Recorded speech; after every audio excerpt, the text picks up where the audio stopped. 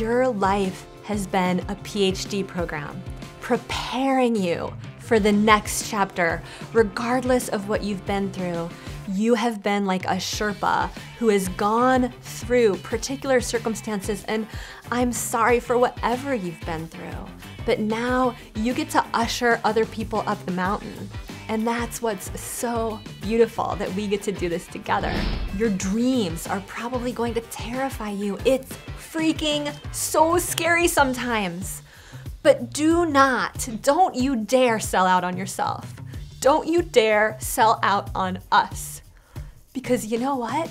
There's only one you, and there's only one person who's been through the unique life circumstances that you've been through. There's people out there waiting right now for you who are struggling more than you are.